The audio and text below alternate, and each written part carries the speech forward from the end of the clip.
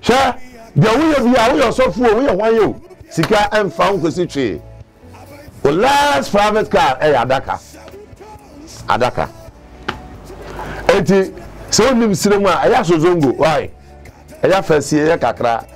Now who say, will be a new year, so what's in that baby? No, I am no, no, need chance here that. The way you know, your man for. And then baby, I see in a man single room. Nanke, midday, be a messy, nanke, mini or nanka, or mamma single room now, a jay see him womb come. Yeah, you free much and could only a book or to them were. Well, you said there be more vanity of Jaya on the moon's young train. Because so called that them were being no plan. When ya home swore, now a software, ya cook, wasting Wosika, metal private jet, metal lipre, metal way, wasting of the years moja buyer, wasting years mojano, mojano guya media, wasting me feeling over baby, and then I pray. If you allow yourself, for the Spirit of God dwells in you, you will do greater works than what I'm doing. Keep watching. Move on to Lordson TV. Keep watching. Don't change it. Keep watching. Don't change it. Keep watching. Don't change it. And one Lordson TV.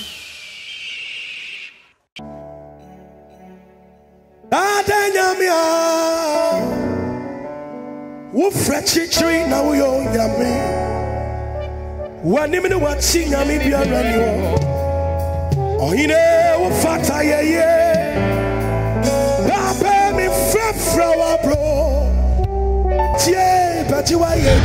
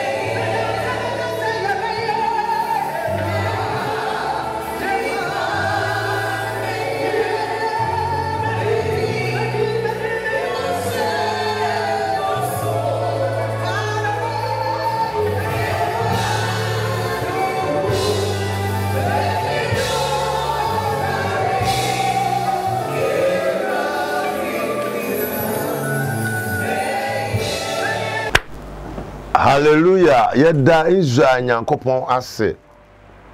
Nemo akwaba eba Lordson TV fellowship jumedia ya hyehyɛ to say ye nemo bebom asom. Cause to see akọ abroche miamia bebre a lockdown wo ho bebre nkwa asoro bretifie eno na Lordson fellowship ye de bro say ye betum no wasom tifra wo yere no ma na so mo nsatena ho ne yentie nyame asam ye wi asan no mabompaye na nnuama ayekoda na no hawa eda so no awurade afa ye so na wayi afuro so ene nipa bebre na mahomaso so ena eye nyame adwuma na mapobo so ena asofo okon because of money mame no mompaye yada wase nyame no kwalfo ye hye no nyame ye okese ena de wodi akwanya to ato ama yese yen kamom ne ente fellowship wo miamia American 434 we obia wotie ye biara mane meka sa fellowship ho ebedu brebi no na kuro biara o mabobo am ho ofie baako mu na ye no mo som afidie so nam sa kwanya so na mabdodo na emfiri atradifo ene azan sofo nsem na mo mehu no kure no wasam se behu no kure na no kure no ba me ayo de hye agyapa be kan ho na ma wasam no ehwie nwu ma so se ahan so ahasuo yada wase se otie da na so tie no Nazareth ni Yesu dimunti amen adafo o yosofo nyame ma no he na ado mokọ enipa begu na so no are you treated them as slaves enunti na Lordson TV yakofa dwumadie bi abase Lordson fellowship na ye pese afi ye tete nyame so som kwan so na de ena be for nuama tumi ye no enipa ne te ha ne US kra ye betumi na ya asore no o ma ho no anya na bu no o metua tight bi because start na twam na mo de jeje nkofo sika enunti ne edel sa Lordson fellowship dwumadi a ato din se a Christopher ehunamane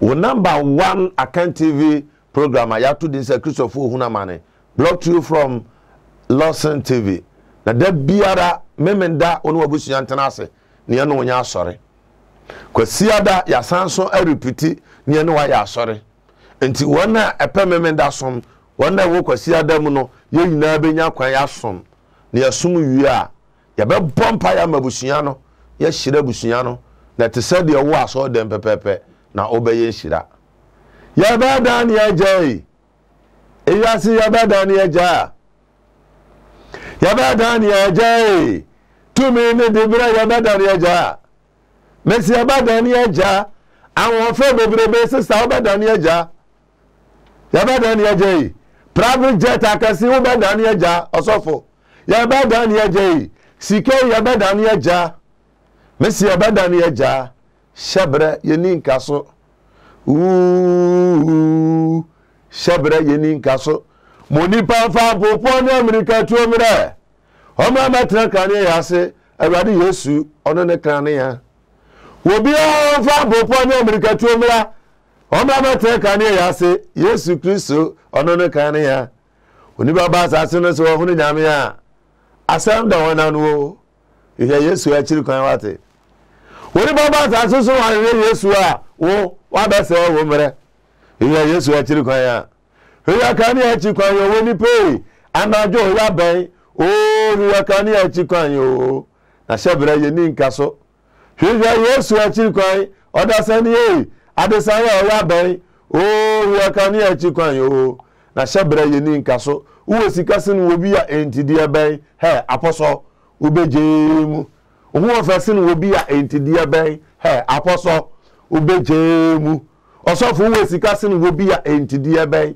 he apostle ubejemu wo ya archbishop entidi ben he apostle me say ubejemu ahedi abena eden tumi ko sinko ahedi abena anya danya ade besa eden tumi ko sinko da anka ne no botan wo fepa enne de mo hwe de manima yi kire se ebre ye ni nkaso obi oku me shabrenti me mpia yigina na me se aboa wo kusie me shabrenti me mpia yigina na nso obomofo timodifo bi apumusie amama firimi kete so awia kete shebra yeni nka so asetra pa na ball refrentia anka nipa ma boss ntawa wusie asetra pa na ball refrentia anka nipa ma bo asetawa wusie na so mo hwe de osofo bi kire he adan kan mu from tena kosi ayeya da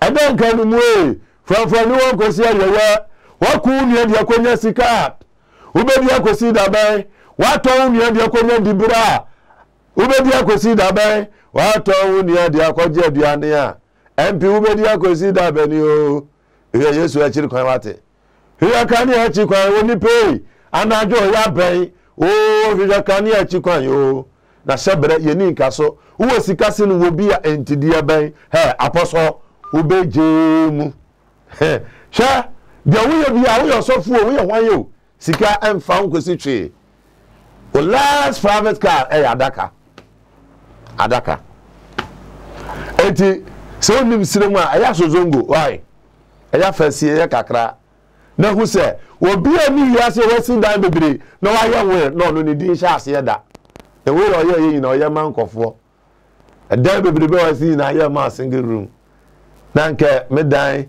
bi amasi na nke me ni ho na nke o ma single room na aje ya sie mu wom kama ye yu furu mo akere koda na ye do koto dem wa we se da bi mo ba ni sie adwaye ho na ni mu nsuyo ntwe because o koda dem wa be hunu hunu na enipa e babo we ye ya homaso na asofo ye ko we sim wosika meto private jet meto elipre meto we sim na mdi Yesu moja ba we si Yesu moja no moja na egu ya media we se sim fie no we ya bewia e den na ye pre but who am me no e ya sorry no but the topic be to for 1 month near titi every Saturday and Sunday na ya to this say intimacy with God.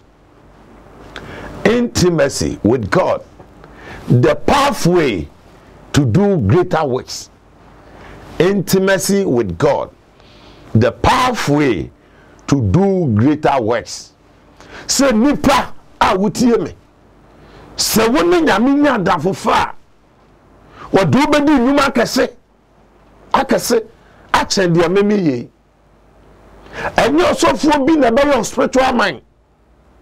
Awo no betumi ama wa ye me de metue ya bo an se me churechro nyame asam na wo so aba yeseme because wa frɛ ye nyina ma asofokuo nti wo yosofo wo a wo hwɛ me wo no yere no mba mu nyina mo ya asofo.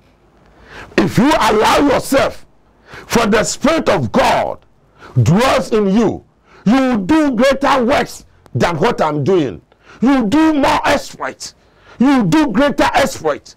Say, be intimacy with him.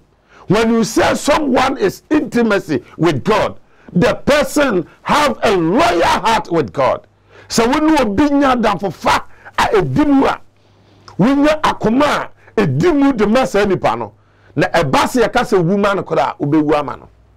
Now you can be Daniel chapter 11 chro. Daniel chapter 11 chro what chro. Omade chro mame. You can free verse 32. Baby, ayo maje say. Anonto wa yebi a de be man na betumi amana yeye. Ebi no ayo maje say. Foda water na betumi amana yeye. But ene be say tro say. So ne nyame nya danfofa edimu a. Awurade du be di nyuma akese. You do more exploit. Anunti ene ye di program to the say Christopher ehuna mani de bro. Na Lordson fellowship way. American for babo mano wo Virginia me dem tu kan da bet minim se Virginia ho New York nso ho wo nyina babo mano wo fie afie na Lordson fellowship we abaye kese na ebeye asafo kese at the whole world ebeba betna asafo bone a asoro no so na me a me di adwuma ho na mahwe me yo sofo miti ano no e na oti me di se osofo bre abebre frem obotan me so for Alex na dwuma die si na so na mawie nyame asem wei address a kire no afubo hu position na wo enti ma yam kan bibi kakra e Daniel chapter 11 verse number 32 o se na won a wo bo apam no hu musuo no What the tetramanche na besa won ara. Na so one now wonim won Nyankopon no obehye wo hoden na wayade. Those who know their Lord and their God, they shall be strong and shall carry out great exploits. One now go upon Bible home. Brother, do you have a Bible? Don't mind the computer Bible. You have to buy a Bible. Because some saw them be as of will be bought by me no. I won't cry. No matter what you so Bible me say go answer. And you be a one media for before. A baby when the back crash it. Computer you now back off, but nyame asem book no there. E da obagim. And no anyway japa there. Was so one na wo Bible wo musuo. Hwe so we ni mark in campa. E ya ta bi Bible na hwem. Now the more you look inside the Bible, the more you see the glory of the Lord. Do you show Bible mu a say do you show wo hu wani mu no. Sa na show Bible mu a wo hu nyame ye no onyam. It was say one na wo bo apam Bible hu musuo no. What the tetramanche na be say won. Na one na wani mu Nyankopon no, wo be hye wo ho de edi kan na wa yaade. Eni baba bi de wo ha, nyame pesa anko no mu nya intimacy. Wo a wo me nyame pesa onu nya da fofa nanso watwo ho na machirichichiri bra come out from among them and afofo atwo kokotum ebi do wura game ebi do fa ha. Bible said there is a way that strength in the sight of men, but the end will lead you to destruction.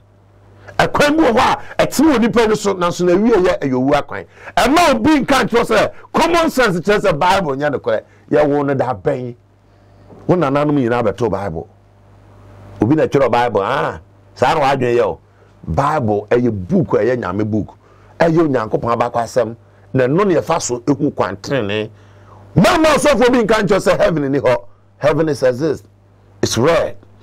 More bi nkan tro say yes ni ho na anya no kra hwe nye movie na obi study ye no na say yes ho enipa no beto story no e na omo ye said de benya nka ye say Yesu bi bai na ekwan onam so ye na adwuma nie. Enti fa movie no fa common sense na friend common unim de oboye. Enti na topic ni etiti no 1 month no but mother so be tro nsam a wo mu ye say be intimacy God. Be intimacy God. The power to do greater works. Now no da na kira ya say ya ba Bible room su a enkofo bi de tetramanche be da ye. Say de na abofo bi aba da ye. Angel bi aba no mo da we see me angel we see me yobofo we see Jesus abrante Jesus ahofe dua second chance second Jesus second Philadelphia. Brother, so when you are you don't need this people. You need the Bible. That's right. So if you have intimacy with God, you don't need me. You need me with teachers to show you how you study the Bible. But you don't need me in a spiritual way. Because you can be a spirit. I can be a spirit. Bible said, so when you give yourself available, the Spirit of God will dwell in you. And the Bible says, where there's a Spirit of God, there is liberty. Mobi na adao. So wo ba for ya. Na me yesunsun ye mabi mawa. And obey ye. No. Call God. You are his son. Or you wo papa. Friend na hombrasiem. Ya wo titi mo say, friend den ya dem. No beje wo so. Kan wasam chiran. No be ya ni nyina. Oni mo akuma. Oni wa adwini mo. Friend den ya dem. No beje wo so. Oni wa akuma. Oni wa adwini mo. Ye friend den ya dem. No beje wo so. Friend urade. No beje wo so. Kan wasam chiran. No be ya ni nyina. Papa oni wa akuma. Oni wa adwini mo. Friend den ya dem. No beje wo so. Ya si twamu se munkum.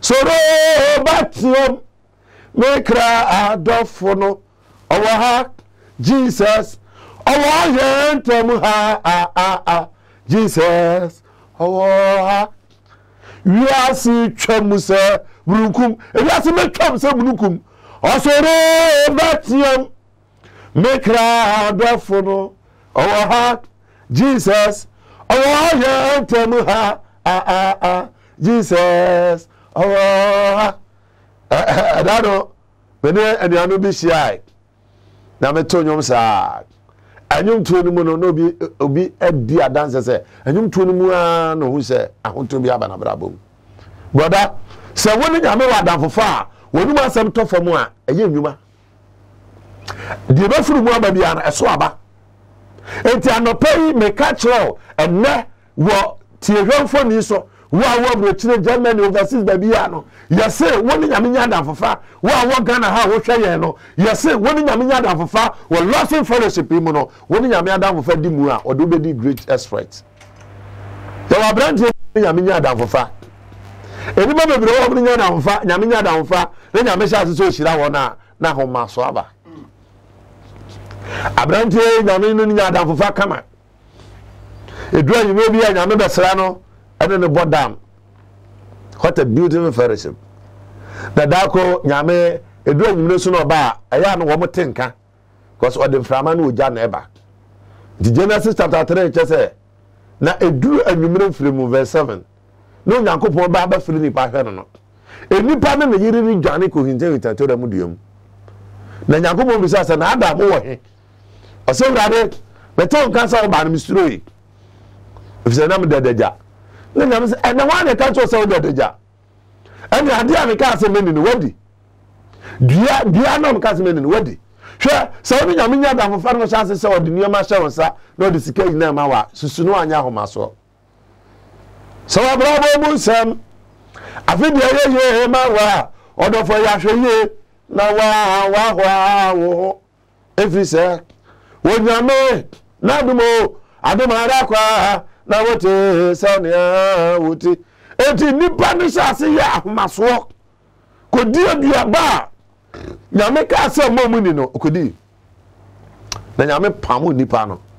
firito ho de karablim ne serafin be gina gate ho na enwema na nka sesa adamu ye no ontumi anya nkwa wiye na de na nka adamu anya me ontumi anya ama no sabi ohu emodi to nipa di to na me sawo mo di kan wasase so ya adam on di kan to ne bedi se wo me ba we be fro king ba ko mo se be fro eba amu a wo wi ase se di adam ye wo toto obudi obi ani ba bi onya anyansa no nyame eye ne se ne so ohu a pese se hwe ne ho mpese e be fro wa pese okay o wa fono se di agbako mu yo twe abo wo na susa adowa nam de be ma wo hwe wo ye kokote o wa no te se preko wo ye kokote ena wo be ye preko mo se but we be da wira mo we be da fie menim nyansa abranti nyaye a otumi tu din a ade atesu ne yira fi akante no to ye ne no na ye da so de fre no Trapia Simon apoku semini achirechiri enama wopum no tutu bonsudi ya ni yira mfi what is a beautiful relationship. What is beautiful relationship? Say nyame ne me enya da fofese ya aka me fa hodwane den so ne ya me kwan ya na usame ho adafo woni nyame nya da fofa no be sa se hirawo na ka asem wetu tirim se o ma ho maso ma o muda na ba bi abakwa a obi be sa nsuo cup ba komo anom no ho na se da bia do wase dafa ho na da bia se odi agoko bi ko ba bia wade pa woni nto abo nko obi bua obi kodu abuduchire oyi na ma Ghana ha obi na si obi so akra na ya da kiosum na so mi kios awo da mu no e ma wunya ba bi part 9 e na wunya adwuma ye ya no uyira firme na nka wo de onyo sofo mi na mchu di machia na nyame ho ma wo mi mu no e transfer ba house e na obaye yi auto ka adam no ohu mi kura onyina adafo ahomaso yankopon si ahantafo kwan oso odoma ho brasefo no si ahantafo kwan brahwase calm down brahwase mo kan kire bi oya ahomaso e wo internet na sunu tv no so se ombra form no yankopon wonu nya dafofa opese obre ho ase no do di nnwuma kase Adam upon no di to our 2 year nyina any nnwuma nyame de share ne san efiri ne sa Garden of Eden and then any ho Genesis chapter 1 verse 28 say na Yakobon po nipa no ohia won he blessed them the word he blessed them eye ade a so boy just nipa no na ohia hwe na nyame ka say muni wura munam apumu mpata any asase so dot boy nyina what again do a man need again nyame de bibia ma nipa so onfa onni so onni hene nanso ada jai ahini no to ho na mahoma so nti eni brenti na efiri ne nsa odofo me no ka se so oni nyame benya danfofa edimu a odu bedi nnwuma akase akase yanka bibi kakra o bereso samwoma twimu a friend bereso sab na English mu na friend no Chronicle Second Chronicle the chapter is 16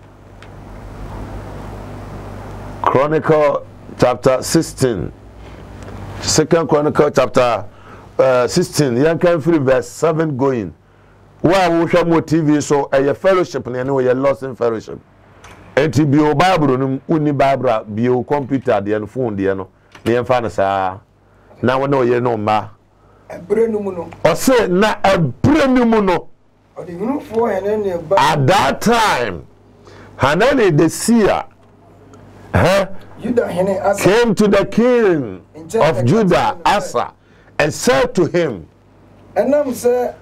because you have relied on the king of Syria and David relied on your Lord and your God, therefore the people of Syria has been escaped from your hands.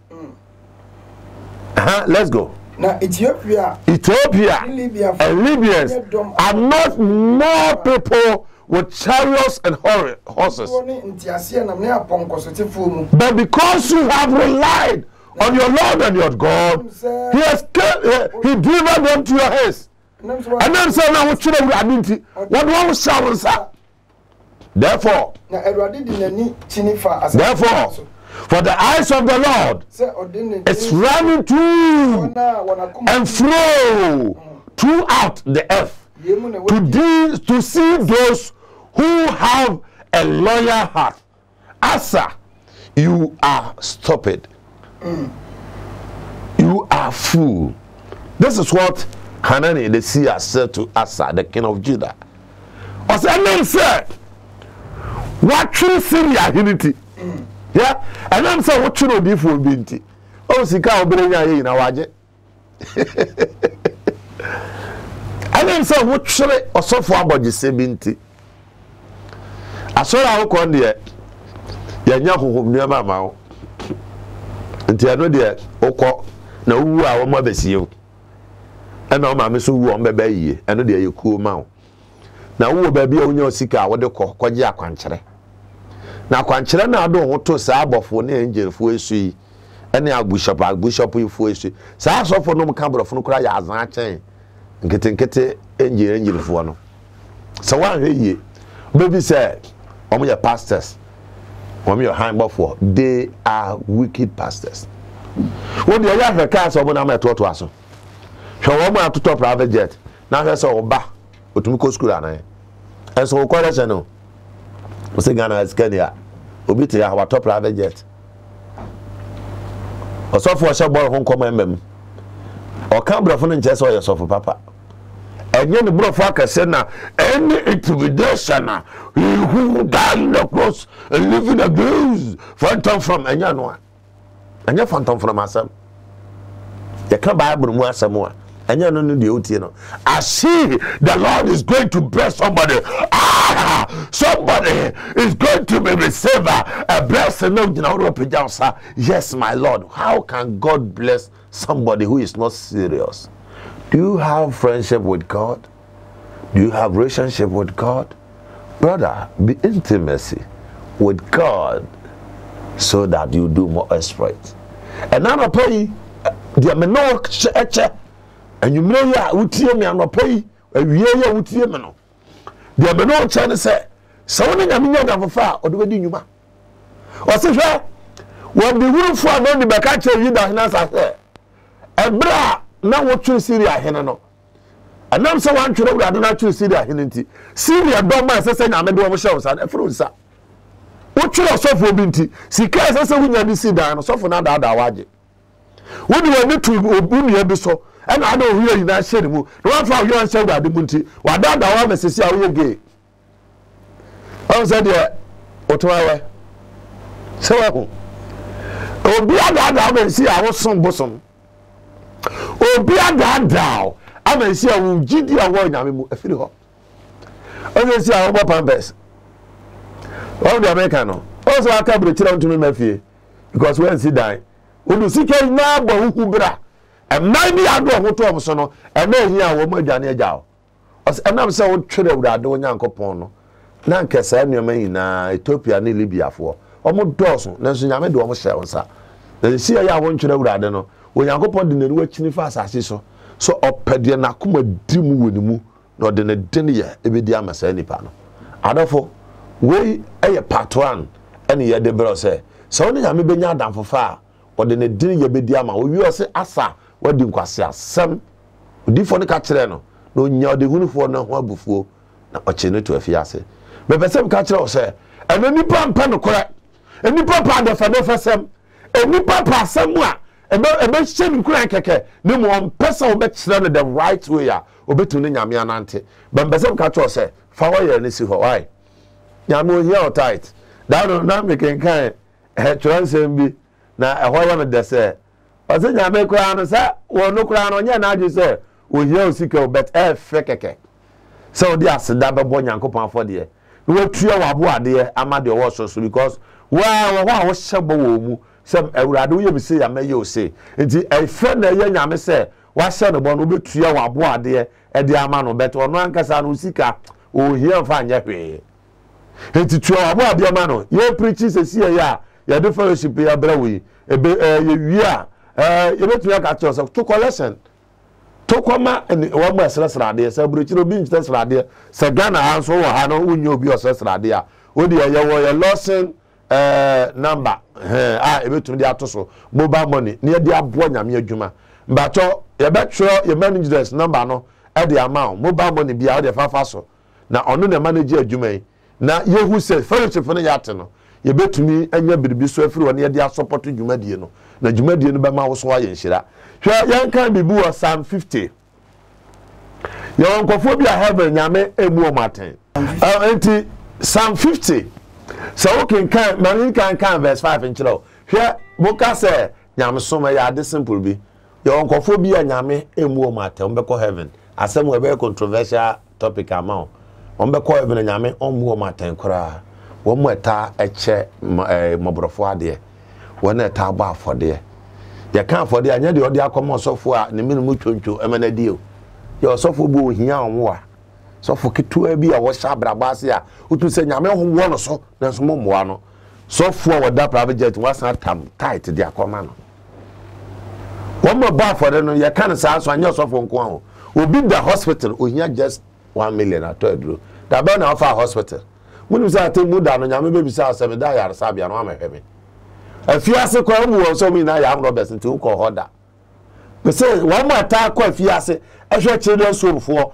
esa kwa hospital hwa yarfo no nyame so mu o maten wo mbanya free visa to heaven Psalm 50 when start of verse 5 onyame sompa mo gbo ma ho te fa no mame o say nyame ba o de sa so verse 1 no verse 1 si onyam sompa nyankopon twedi ampo awurade onyankopon twedi ampo awurade wareba o na ofre asase firi owie pro ye de kosi na toye na ofre asase efiri ewie pro ye de kosi na toye verse 2 zion na ho ofre ewie paye mu nyankopon firi nyankopon fie be hyeren Zion awon fe wie paye mu eno nyankopon fie be hyeren ye nyankopon beba ye nyankopon Yesu Kristo no beba na orinye ko jadi nanim rehia oba wo jadi nanim a ehia de boyefo na ahuma tuhu etwa no ehia nyamo oba bi odem frama na oja na eba ofre wo soro no oba fro so star numra na mebu mu maten na wafra asase so aba na orubebu so obebu ne mayaten verse 5 na nkofu a wo mu maten e ya hotifo bi o se mo mo bo ma hotifo na no mame wono na afọrọbọ so ni wonam afọrọbọ so ne wo apam asabra no odi o so no osoro be ka ne ten ne yenko kakra osoro be ka ne ten osoro e be ka sa nipa no ten ne a kire efise onyankopon ne bebu aten wo mpo osoro aka ne ten ne me mai muntie na me bekasa Israel na me bedi wa dance ye me onyankopon me ye onyankopon wa anya hukuma fodie enti na me kan wanim verse na wo kan verse 8 yenko anya hukuma fodie enti na me kan wanim anya hukuma fodie enti na anya obi se ye da so ye sacrifice it will be dwan ba fodie there is difference between sacrifice and offering. Yeah, but another topic. Some for better at all. Sacrifice and offering. Sacrifice I come. This time offering. Offering I do free work now them. And yes sacrifice yeah more for the beam. And no be say yeah water sacrifice. Do you know the meaning of water? Pastoral work na where this ano. A Christian for who money. This is number 1 Account TV program brought to you from Lordson TV. Unya no baby antie. Na topic we ye betiti bewie no. Obewu se nyame onam Lordson TV so be gine man. That's right. Yanko, anya hukuma for the ntina. Anya hukuma for the ntina ka wani. Wo sha for the ntina. Wo sha for the ntina. Me yedai. Wo manim da. Anya wo sha for the ntina o manim da. Meremfa ofie. Meremfa ofie mentwinini anya hwe. Nya muomu mpapo. Anu hwe muomu mpapo. Efrise. Memfa anya hwe. Efrise. Kwa mumu anyina. Kwa mumu anyina pese ne nkrante ewo me. Mepo apem so moa. Nipo so ntakraboa. Na mepo so ntakraboa. Nyina. We nyina ya me de ya. Iwra mu aduma nyina wo me ho. Ani ewi mu aduma nyina wo me ho. Se kom de me a. Se me wrade kom de me a. Enka mere me nsew. Kemenso se baba mu maduane ni. Wiase ne ma ye nyina. Wiase ne ma ye nyina wo me. Medi anantwini. Medi anantwini na ma na. Manu mpapo moja. Me wrade mu se manu maduane moja. Verse 14. Asida for de bo nyankopon. Wo dia ne se wo dia asida for de bebo nyankopon. Na twa bo de ma de wo. Wo tua de wa sha obo wo akoma mu na ma de wo soro. Na wi afi de freme de hidem. Hidem. Na mechew. Na mechew. Na wa hye ne munyam. Enti nyankopon opa for de free akoma mu. Ye de osofo bi hye o. Ene intimacy with God part 1 ene de abrel. So you know mansa. So nkwa na wo ha for sa to akoma so. Verse 16. Aso no bonefo de. Obonefo de. Onyankopon se ne se. Onyankopon se ne se. Adenti na okama hyede. Adenti na da bia okama hyede. Na wo de wano bɔ ma. Na wo de wano ebo mapam din. Ma hyede am nyame. Ma hye no wo ka hye. Na wo kro yala. Wuchira nimka ya wo ye bɔne ne ya kampa na abuafu. Wo to mensem gu wachi. Wo tie wi a. Oh hallelujah. Oh Jesus. Talk to me wi a no wato gu na chi. Se wo owufo. Wo awifo koda. Open asem. Na woni awore se fo. Osofo bokro no na open asem. Ja wano ko boni. Osofo ya azan na bokro. O ne fa adamfo. Ja wano ko boni. Osofo we ja ne yere akọ war foforo na wona ya adamfo. Ja wano ko boni. Ja wano ko boni. Na utache matoto na daz. Otina sika woni ya hu nsem. Osofo otina se sai ni nua. Osofo plan se yekoku obotan. Sofo wa plan ne se metwofo koku obotan. E de na obotan aye. Wona bampo. Se metetere. O se wona bampo o so pa no. Wo ma me bampo utumi se no. Se de o se Joseph no. Hwe intimacy with God. That's right. So woni nyame benya adamfofa. Abrante bi ni nyame nya adamfofa na me fe keke. Ya wo no ma no ya sha woni o. Tini nuanom de asa woni didi na tem. So a odwamafo ba. Wo bi se ya papa wu a ogili di wu a obenya na japade. No dey ayiro ho dwane Judges chapter 11 no. Dwane ko hye baabi. Okwo baba ba akopɛ. Na na yero no so wugya na ka ono ne baba. Fi Jefta wo hɔ na ne nuanom san ba ne nkyɛn. Se ya te se wo yokofo kɛse. Ya papa japade o mo gi afa. Nti bɛsen yɛn kokɔgye maye. Na se na nya mo na mo pa me firi fie ho.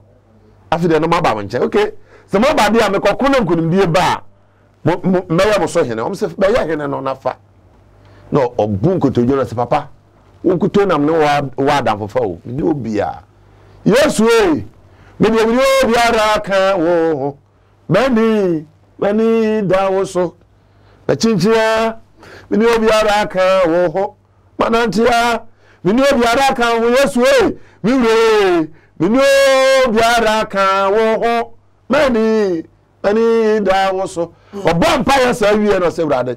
So ka tire gere from panyimfo ne se. O ka tire gere berifo ne se. Enyemo na mo pamo me. Opamo mfiri maja fie. Na ade nti na mabasa mo ba me. Ade na mo ba me nchen. Afia mo won hia. Afia mo wo hawo mo no. Na gere from panyimfo. Na gere di berifo ka tire Jefta se. Arunti na afi. That's ba wo nchen.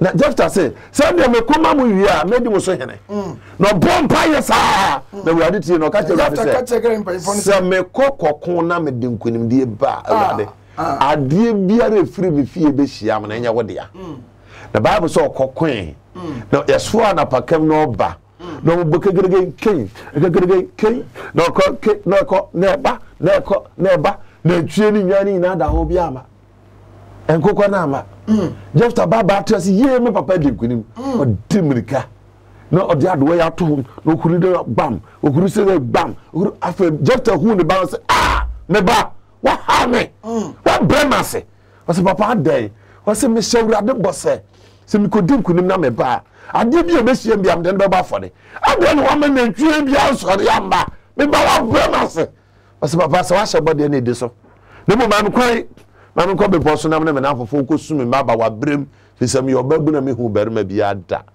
na baiwa ne sere kwan ko sui ne na afofo ko sui no san bai ma Jefta ekun no e de no ba afore ne baba akope ne baba akope who can be a truthful person like Jefta? He has intimacy with God.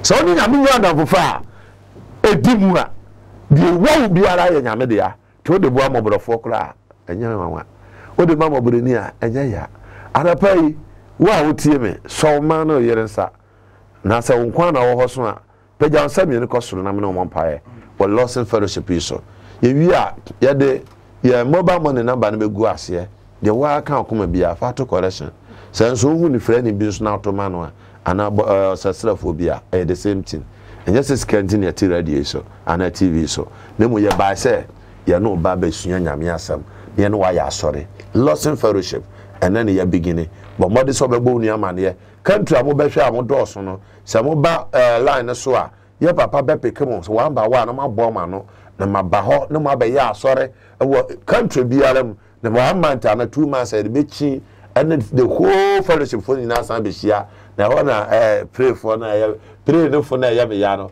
ho de be bompa ma biriki pray for ya me ya ma biriki afri ma brabo ma ba rounds na no ma be ya asore yankopon hira o se wotie Lordson fellowship program pagya ansana no won pae the bompa with Jesus Christ edimu wo hu mobro ne adoya ya wo ma bra matena me nsa wo ma so yi ba bi o moti biara ne yesom no ma hohom no mogu awom Bible said that dodo anyame hom ka wo no wo no ye nyankopon ma enadayi wo mo do wo kra no mo nipadua nyina si wo se wo me be bom asom de a ene ma utumi ni mo wura wom wa ho de mo wura wom de yare bi dan so awurade bra wo hwe me ya ma yare ni tutu ma yare ni tutu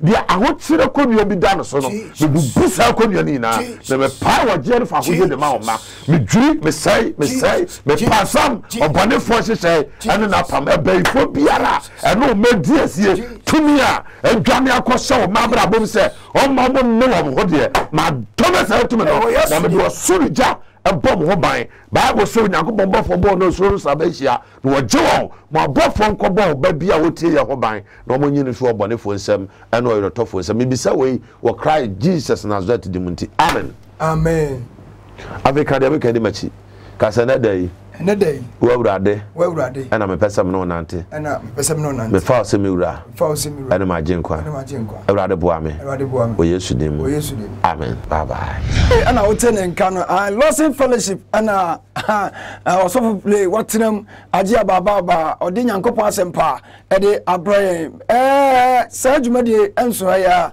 abre nyina no Lordson fellowship ye pese ye no bompu nimpu ye pese ye no di ahia every day ye nyankopon asem ede brawo enu ntino ye ne osofu blay adodo na nim se friend obotan ana wo hwe no a ode nyankopon asem ayeden abrawo ti dabia bamoden se obehwe number no ye de tu dwa no so no Empire Bobia when you be at the Chiriwajibiano. You can call this number 0243 20 36 63. Anytime, time be at the Befribiano. You know, Babampoye, Ebi Kurana, I am Kratasem, Ebi Kurana, a Jumasem, Hobin, our name, Manyabi Nama. Yes, Christ said, one of us on this travel, no, Komuguno, one man has a Florentine and a Messiah. And you never Bassio, but Bible said, everywhere he went, he was doing good. But be a call your piano, your beer Christo Pia piano, Yamina Nuan Ayakase, Fred down number. If you have any problem, if you have any problem, call that number 0243 20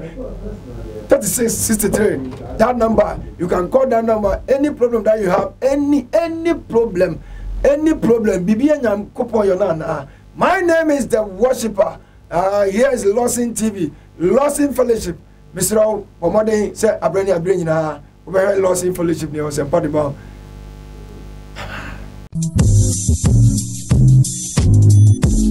Mama Wakwa Baba, Waha Construction Company Limited. Aha, you're using modern, cost-effective building technologies to build state-of-the-art facilities. And yes, also provide separate ancillary services such as architectural drawings, landscaping, renovation, electrical installations, and repairs. Yeah, house management, plumbing, carpentry, masonry works, and more can come. Ebusia for Wawa Quintum, one hour pedo was done. I hear on a Kodanda, Macam for Waha Construction Company Limited. It's a man. A Denbiara PDC Biara, so you school done, chapel done, restaurant. From a Waha Construction Company Limited. Nantumada, who was in the Kamadamo, Sepeda Washadamo, Oboshadamo, Capimabra, Ababa, Apachiwodan. So we're going to Manasseh PDC Wooden was Central Region, Ashanti Region, Western Region, Greater Accra, Ghana Babyara. When you're in the able contact one, Kululu Biani, Waha Construction Company Limited, Woko Yarati, what Denbiara PDC Biara on your problem. Now, yeah, repairs is so. You're able staffs in Woho 24/7. Time being here when Biara, a Frawana, I bet you do. Waha Construction Company Limited, Cape Coast, Kakumdo, Abrajokwa Road, Inodo, Waben Kakum, MA Basic School, Abrosano Biana, our first floor, a bit from 055 026 8598. Email wahaconstructionlimited@gmail.com. Social media handles Instagram, Twitter, and LinkedIn on Waha Construction Limited, and Waha Ghana on Facebook. Visit one website www.wahaconstruction.com. Waha Construction, no job too big, no job too small.